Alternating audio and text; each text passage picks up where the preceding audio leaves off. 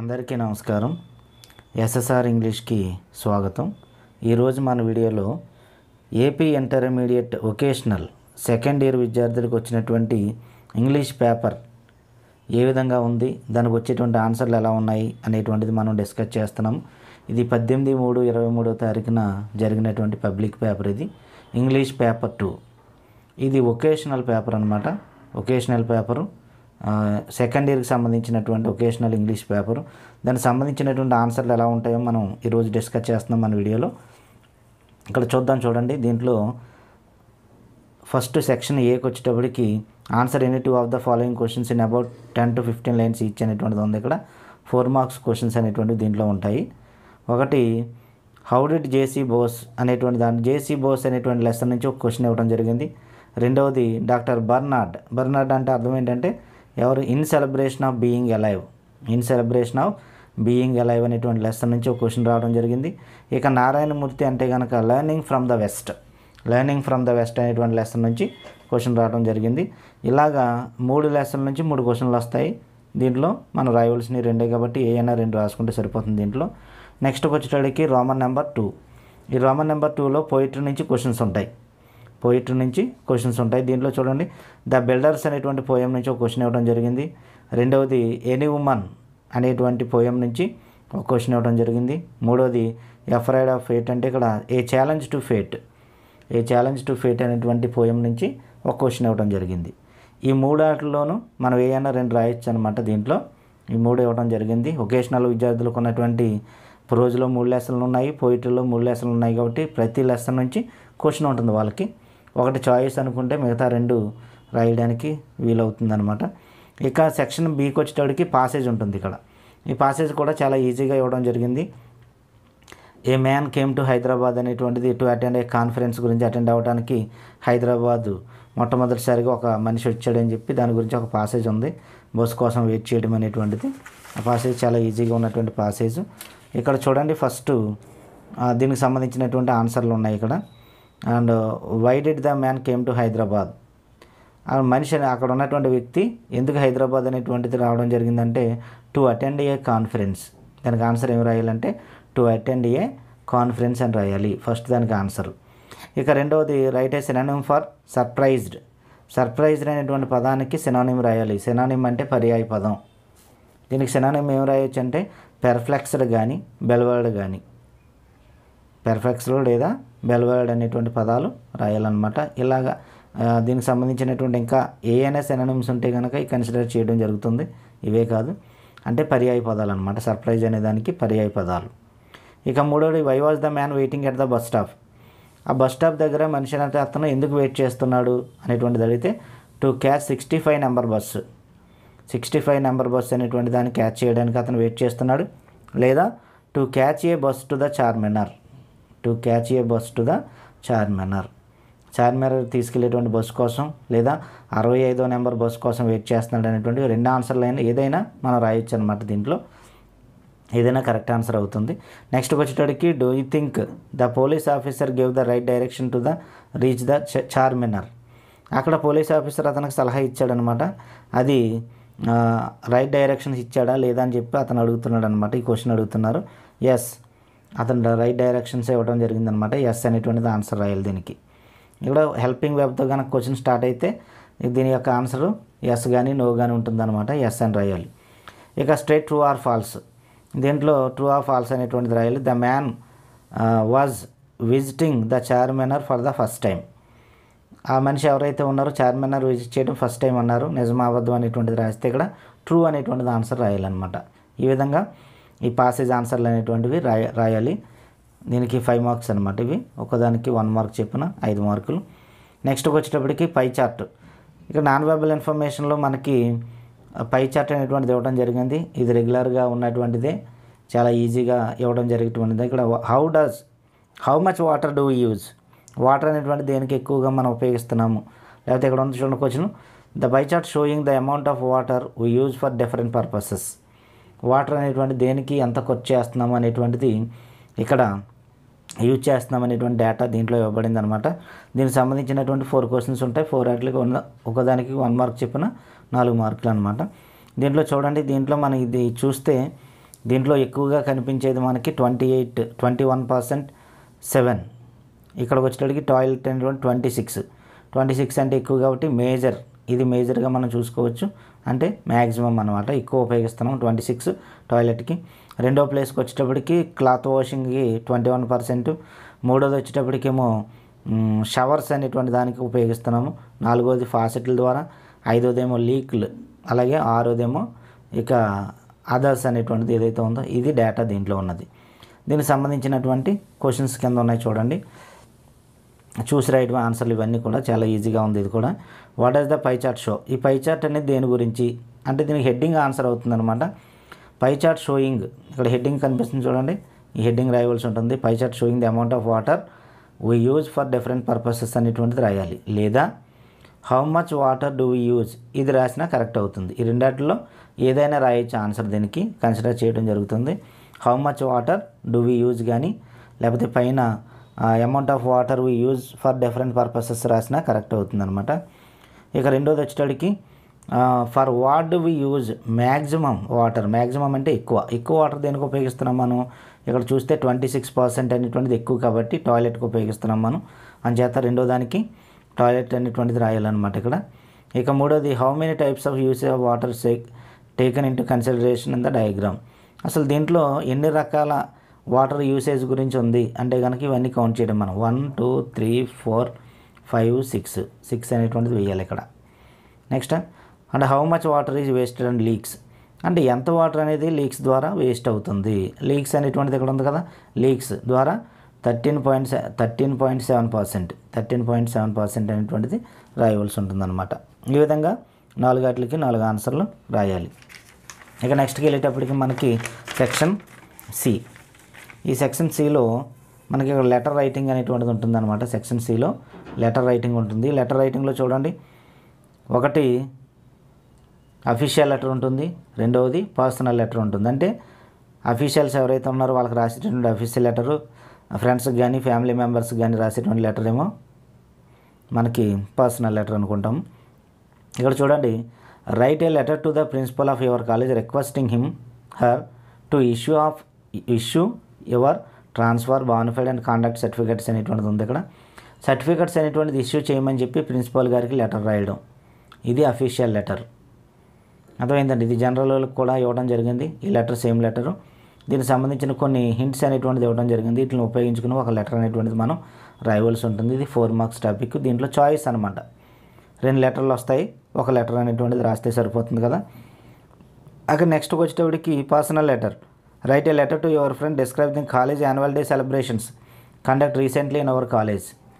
Annual day celebrations అనేటువంటిది మీ కాలేజీలో జరిగినటువంటి విషయాన్ని మీ ఫ్రెండ్స్కి వర్ణిస్తూ లెటర్ రాయడం, ఇది పర్సనల్ లెటర్ అనమాట. ఈ రెండాటిలో ఏదైనా ఒక లెటర్ రాస్తే సరిపోతుంది అనమాట. రెండు కూడా ఎక్కువగా ప్రిపేర్ అయ్యేటువంటి లెటర్సే ఇవ్వడం జరిగింది ఈ పేపర్లో, ఈజీగానే ఉన్నాయి కూడా.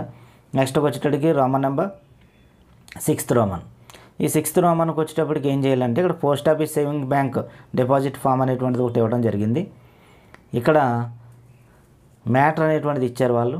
ఈ మ్యాటర్ని చూసి ఫామ్ అనేటువంటిది ఎక్కడెక్కడ ఏ ఆన్సర్లు వస్తాయో ఫిల్ చేస్తే సరిపోతుంది. ఈ ఫామ్ అనేటువంటిది మనం కాపీ చేయక్కర్లేదు, డైరెక్ట్గా నెంబర్స్ ఇక్కడ చూడండి, right the numbers 1 to 10 answer and corresponding blanks. అది ఇక్కడ ఏం చేయండి, అక్కడ ఏం రాయాలంట, కనీసం 8 అన్న రాయాలి, 8 బ్లాంక్స్ అన్న రాయమన్నారు. ఇక్కడ మనం ఏం చేస్తామంటే 6 మార్క్స్ చెప్పిన 8 అర్థాలు 4 మార్కులు అనమాట. 4 మార్క్స్ టాపిక్ ఇది. ఒకసారి చూడండి, దీంట్లో ఏం మ్యాటర్ రాయాలనేటువంటిది నేను ఈ ఫామ్లో ఫిల్ చేశాను. ఎగ్జామినేషన్లో మాత్రం డైరెక్ట్గా నెంబర్ వేసేసి నెంబర్ తిన్నగా ఆన్సర్ రాస్తామంతే, ఫామ్ అనేది కాపీ చేయము. యు ఆర్ మిస్టర్ రామిరెడ్డి అంటే నువ్వే కనుక రామిరెడ్డి అనుకో, నీ పేరు రామిరెడ్డి అనుకోండి. యువర్ ఎంప్లాయర్, నీ దగ్గర పనిచేసే అతను రామ్మోహన్. అతను ఏం చేశారంటే మిమ్మల్ని 3500 డిపాజిట్ చేయమన్నాడు. మీరు డిపాజిట్ చేస్తున్నారు 2000, అలాగే 100 రూపీస్ డినామినేషన్ అనమాట. 3500 రూపాయలు డినామినేషన్ ఎంత అంటే 2000 నోట్లు ఉన్నాయి మీ దగ్గర, అలాగే 100 రూపీస్ నోట్స్ అనేటువంటివి ఉన్నాయన్నమాట. Post office saving bank account అనమాట. ఎక్కడ ఇది కర్నూలు పోస్ట్ ఆఫీస్లో ఇది బ్రాంచ్ అవుతుంది. అతని యొక్క అకౌంట్ నెంబర్ ఏంటంటే 1200563 అనమాట. ఈ ఉపయోగించి ఫామ్ని ఫిల్ చేయాలి మనం. సరే చూడండి, ఫస్ట్ మనం ఇక్కడ బ్లాంక్ ఇచ్చి 1 అనేటువంటి నెంబర్ ఇచ్చారు. దీంట్లో ఇక్కడ ఉన్నటువంటి టైప్ ఆఫ్ అకౌంట్లో ఎస్బీ అనేటువంటిది రాయాలన్నమాట. ఫస్ట్ దానికి సేవింగ్స్ బ్యాంక్ అనమాట. ఇక్కడ చూడండి, సేవింగ్స్ అకౌంట్ కనిపిస్తుంది కదా, సేవింగ్స్ అకౌంట్ అనేటువంటి కనిపిస్తుంది. ఫస్ట్ దానికి ఎస్బీ అనేటువంటిది రాయవలసి ఉంటుంది. రెండోది వచ్చేటప్పటికి ఇక్కడ పోస్ట్ ఆఫీస్ అంటే బ్రాంచ్ రాయాలన్నమాట. బ్రాంచ్ ఎక్కడిది? కర్నూలు పోస్ట్ ఆఫీస్ అనమాట. ఇది కర్నూలు అనేటువంటిది రెండో దానికి రాయాలి. ఇక మూడోది అకౌంట్ నెంబర్ అంటే తెలిసిందే మనకి 1200563 అనేటువంటిది రాస్తాము. ఇక డేట్, ఎగ్జామ్ ఇక్కడ డేట్ అనేటువంటిది ఇవ్వలేదు కాబట్టి ఎగ్జామ్ రాసేటువంటి డేట్ ఏదోటి వేస్తాం. ఏ డేట్ వేసినా ఇక్కడ కన్సిడర్ చేయడం జరుగుతుంది, ఎనీ డేట్ అనమాట. ఇక్కడ ఆల్రెడీ ఇవ్వలేదు కాబట్టి మనం ఏ డేట్ అయినా ఇక్కడ వేయవచ్చు అనమాట. దానివల్ల కంగారు పడవలసిన పని లేదు. నెక్స్ట్కి వచ్చేటప్పటికి నేమ్, అకౌంట్ హోల్డర్ నేమ్ రాయాలి. అకౌంట్ హోల్డర్ ఎవరు? ఇప్పుడు రామ్మోహన్ పేరు రాయాలి ఇక్కడ. అర్థమైందండి, రామిరెడ్డి పేరు రాయకూడదు, ఇక్కడ రామ్మోహన్ పేరు రాయాలి. అర్థమైందండి, రామ్మోహన్ అకౌంట్ డీటెయిల్స్ కాబట్టి ఇవి రామ్మోహన్ పేరు రాస్తాం. ఇక రూపీస్ అనేది వర్డ్స్లో రాయాలి. సిక్స్త్ దానికి మనం ఏం చేస్తామంటే 3500 రూపీస్ అని రాయాలి, 3500 రూపీస్. ఇక సెవెంత్ వన్ దానికి ఏదైతే ఉందో డిజిట్స్ వేయాలి, 3500 అనేటువంటి డిజిట్స్ వేయాలి. ఇక ఎయిత్ ఏదైతే ఉందో దానికి డిపాజిట్ బై, ఎవరు డిపాజిట్ చేస్తున్నారు? రామ్మోహన్ అకౌంట్లో రామిరెడ్డి అనేటువంటి అతను డిపాజిట్ చేస్తున్నాడు కాబట్టి రామిరెడ్డి అనేటువంటిది మనం డిపాజిట్ బై దాంట్లో రాయవలసి ఉంటుందన్నమాట. ఇక డెనామినేషన్కి వచ్చేయండి. డెనామినేషన్కి వచ్చేటప్పటికి 2000 రూపాయల నోటు అలాగే 100 రూపాయల నోటు అనుకున్నాం మనం. ఇప్పుడు 3500కి సరిపడా ఇక్కడ మనం ఏం చేస్తాం, 2000 ఇంటూ 1 ఈజ్ఈక్వల్ టు 2000. ఇక 100 రూపాయల నోటు 100 ఇంటూ 15, అక్కడికి 1500, అంటే 2000 1500. ఇక్కడికి వచ్చి టోటల్లోకి వచ్చేటప్పటికి 3500. ఈ విధంగా మనం 10 దాంట్లో 3500 చూపించాలి. అర్థమైందండి. 9 దాంట్లో ఏమి రాయాలి? 2000 ఇంటూ 1 ఈజ్ఈక్వల్ టు 2000. అలాగే దాని కింద 100 ఇంటూ 15 ఈజ్ఈక్వల్ టు 1500. ఇది 9 దాంట్లో చూపించాలి. 10 దాంట్లో 3500 టోటల్ చూపించాలన్నమాట. ఈ విధంగా మన సొంతంగా రాయవలసినటువంటి ఆన్సర్లు ఏమంటాం అన్నీ కూడా ఇక్కడే ఉంటాయి. ఏ ప్లేస్లో ఏం రాయాలనేటువంటి తెలుసుకుంటే మనకి ఈజీగా తెలిసిపోతుంది అనమాట. ఈ ఆన్సర్లన్నీ ఒకసారి మీరు రాసినటువంటి ఆన్సర్లు మనకి ఎన్నో వస్తాయని గెస్ చేయడానికి ఉపయోగపడుతుంది అనమాట.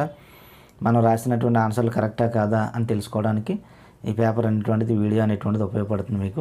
నెక్స్ట్కి వెళ్ళేటప్పటికి మనకి నోట్ మేకింగ్. ఈ note making Roman number 7th రోమన్లో ఈ నోట్ మేకింగ్ అనేటువంటిది రావడం జరుగుతుంది. దీంట్లో మనకి కలర్ సంబంధించినటువంటి ఈ నోట్ మేకింగ్ అనేటువంటిది ఇవ్వడం జరిగింది. రెడ్ కలర్ ఎఫెక్ట్ అనేటువంటిది హెడ్డింగ్ పెట్టాలి దీనికి, లేదా రెడ్ కలర్ అని, లేకపోతే కలర్ అని, ఎటువంటిదైనా కలర్ అని కానీ, రెడ్ కలర్ ఎఫెక్ట్ కానీ, లేకపోతే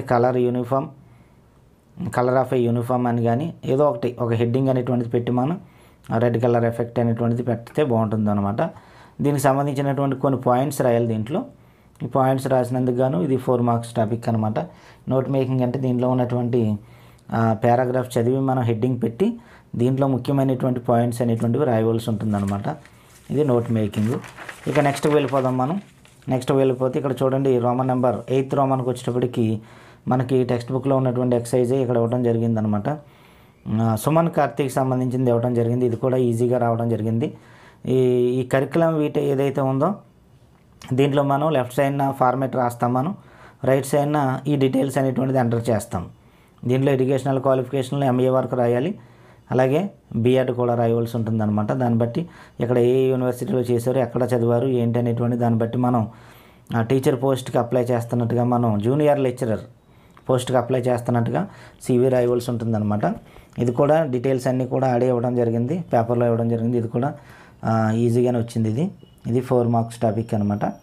నెక్స్ట్కి వచ్చేటప్పటికి దీంట్లో ఎలా ఉంటాయంటే అన్ని సెక్షన్కి వచ్చి ఫార్మేట్లో కొన్ని డివైడ్ చేసి కొన్ని మార్కుల కింద డివైడ్ చేయడం జరుగుతుంది అనమాట. 4 మార్కులని దాన్ని బట్టి మార్కులు అనేటువంటిది రావడం జరుగుతుంది అనమాట. నెక్స్ట్కి వచ్చేటప్పటికి దీంట్లో ఉన్నటువంటి డైలాగ్ రైటింగ్. ఈ డైలాగ్ రైటింగ్ కూడా డైలీ జరిగేటువంటి డైలాగ్ రైటింగ్లు ఇవి కూడా ఈజీగా ఇవ్వడం జరిగింది ఈ పేపర్లో. రోమన్ నెంబర్ 9thలో ఇక్కడ చాయిస్ ఉంటుంది కాబట్టి డైలాగ్ రైటింగ్లో టీచర్కి స్టూడెంట్కి construct a dialogue between the teacher and the student who has come to late class, లేదా టు క్లాస్ లేట్ అనేటువంటిది ఏదైతే ఉందో ఇది స్టూడెంట్ క్లాస్కి లేట్గా వచ్చినందుకు టీచర్కి స్టూడెంట్కి జరిగేటువంటి కన్వర్సేషన్ ఎలాగైతే ఉంటుందో దీనికి సంబంధించినటువంటి కన్వర్సేషన్ రాయమంటున్నారు. ఇది కూడా మనకి రెగ్యులర్గా ఎప్పుడు వచ్చేటువంటిదే ఇవ్వడం జరిగిందనమాట. దీనికి సంబంధించినటువంటి ఇంకోటి కూడా ఇవ్వడం జరిగింది. ఇక్కడ చాయిస్ టాపిక్లో కస్టమర్స్ బిగ్ సి మొబైల్ షోరూంలో న్యూ మొబైల్ కొంటాకి వెళ్ళావు నువ్వు, అక్కడ నీకు అక్కడ ఉన్నటువంటి షాప్ కీపర్ ఎవరైతే ఉన్నారో ఇద్దరి మధ్య జరిగేటువంటి కన్వర్సేషన్ ఏ విధంగా ఉంటుందో దానికి సంబంధించినటువంటి డైలాగ్ రాయడం జరుగుతుంది. ఇక్కడ ఈ రెండాట్లో ఏదైనా ఒకటి మనం రాయవలసి ఉంటుంది. ఇది 4 మార్కుల టాపిక్ అనమాట. ఈ రెండు కూడా తెలిసినవి ఇవ్వడం జరిగింది. Next వచ్చేటడికి matching meanings. ఈ మ్యాచింగ్ మీనింగ్స్ కూడా మన యొక్క వీడియోలో చెప్పుకున్నట్టుగా మనం దీంట్లో ఉన్నటువంటి కొన్ని రూట్ వర్డ్స్ అనేటువంటిది గుర్తుపెట్టుకుంటే ఈజీగా మనం రాయొచ్చు అని చెప్పుకున్నాం మనం. ఆ విధంగానే ఇక స్పెక్ట్ అంటే సీయింగ్ అనేటువంటిది ఏదైతే ఉందో సి అనేటువంటిది చూస్తాం మనం, SPECT అనేటువంటిది. అంటే దీంట్లో మనం worthy of seeing, impressive enough to worthy of seeing అనేటువంటిది ఈ రాయాలి ఆన్సర్ దానికి. బ్యాంక్ రప్ట్ అంటే బర్స్ట్ అని అర్థం. బర్స్ట్ అంటే ఇక్కడ ఉంది చూడండి బ్యాంక్ అకౌంట్ అని చెప్పి, అంటే రెండో దానికి డి అనేటువంటిది రాయాలి. మూడోది సస్పెక్ట్, ఇది కూడా స్పెక్ట్ అనేటువంటిది ఉంది, ఇది కూడా సి అనేటువంటిది ఉందన్నమాట.